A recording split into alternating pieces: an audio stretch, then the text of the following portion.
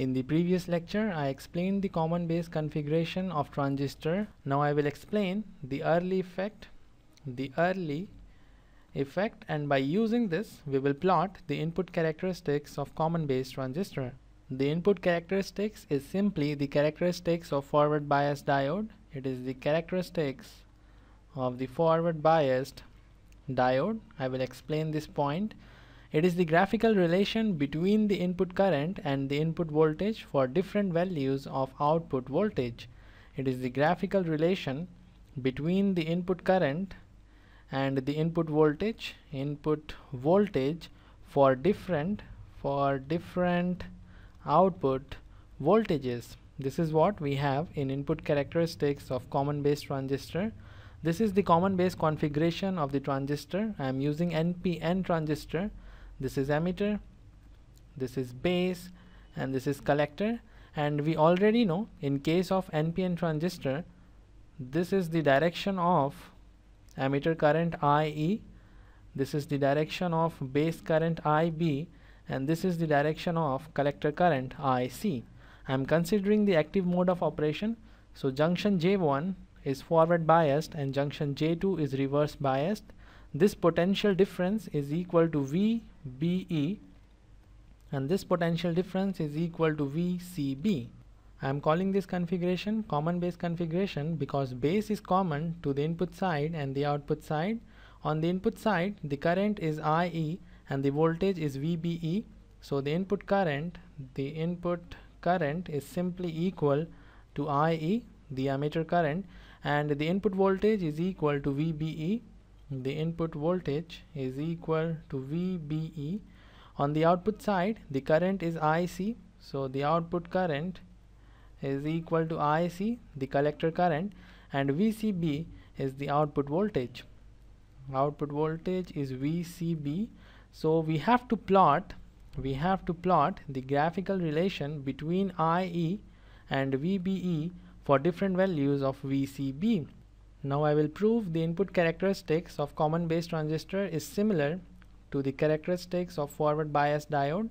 I have already told you we can consider transistor as two diodes connected back to back. We have NPN transistor, so we have two diodes connected like this. This is NP, this is PN. So this is like NPN transistor. This is diode D1, this is diode D2. In active mode of operation, diode D1 is forward biased and diode D2 is reverse biased, and we are plotting the input characteristics. Input characteristics is between the input current and the input voltage for different values of output voltage. The input current is IE, the input voltage is VBE, which is the current and voltage through and across the diode D1. So we are simply plotting the forward biased characteristics of a diode, and it is very simple. We can easily plot the forward biased characteristics for a diode. This axis is for current, that is IE in milliamps. The x-axis is for the voltage across the diode, that is VBE, and it is measured in volts, and the forward characteristics will simply look like this. Let's say the barrier potential is equal to 0.7 volts because we are considering silicon as the semiconductor material. We are considering the silicon diode. So barrier potential is equal to 0.7 volts, and this is the forward bias characteristics of a diode. And this is also the input characteristics of common base transistor. But the important thing is the effect on characteristics with change in VCB. Let's say this plot is for VCB equal to 1 volts, and now we have to study the effect on characteristics when we increase or decrease the output voltage, that is VCB. To understand this effect, we first need to understand the early effect. We first need to study the early effect. The early effect, very important concept in analog electronics. This effect is also known as base width modulation. This is also known as base width modulation, and it is named after James M. Early, Early, who discovered early effect.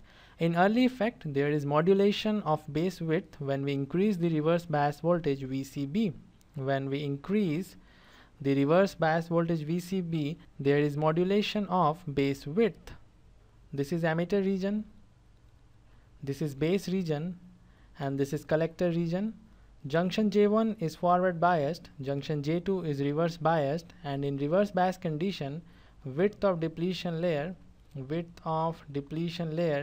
increases, and the depletion layer will penetrate more in the base region because it is lightly doped.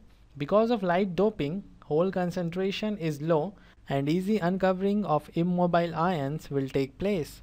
You can see penetration of depletion layer is more in base region, and this is because base is lightly doped. The depletion layer will have the negative immobile ions on the base side because we are considering an PN transistor, and it will have positive immobile ions on the collector side because collector is n-type material. Let's say W sub B is width of base, or we can call it metallurgical base width. The total width of base region is equal to W sub B, and let's say the width of depletion layer penetrated in the base region is equal to W, and the width of region with no depletion layer is equal to W effective. From here we can see WB is equal to W effective plus W. So we can say that W effective is equal to WB minus W. Now if we increase VCB, the output voltage or the reverse bias potential, W will increase. On increasing VCB, W will increase because penetration of depletion layer will increase in the base region, and when W increases, W effective will decrease. W effective is the width of region where recombination takes place. This is the region where recombination takes place, and width of this region is equal to W effective. So when W effective decreases, the chance of recombination in base region also decreases, and this will increase the input current IE. As the chance of recombination is reducing, the IE will increase. The base was thin, and because of penetration of depletion layer, it is now thinner. So chance of recombination reduces and the input current IE increases. The other reason is increase in concentration gradient.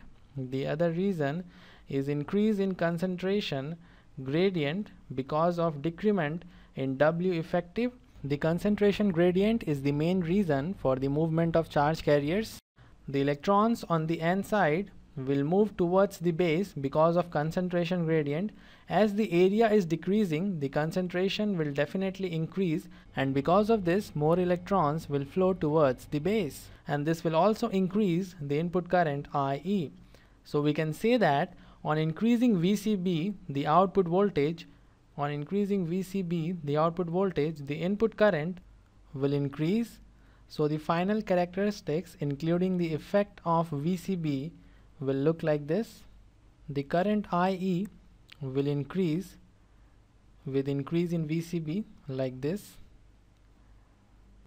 This plot is for VCB equal to 5 volts, and this plot is for VCB equal to 10 volts. So with increase in VCB, the input current IE will also increase, and the remaining thing is similar to the forward bias characteristics of PN junction diode. I hope everything explained in this lecture is clear to you. I will end this lecture here. See you in the next one.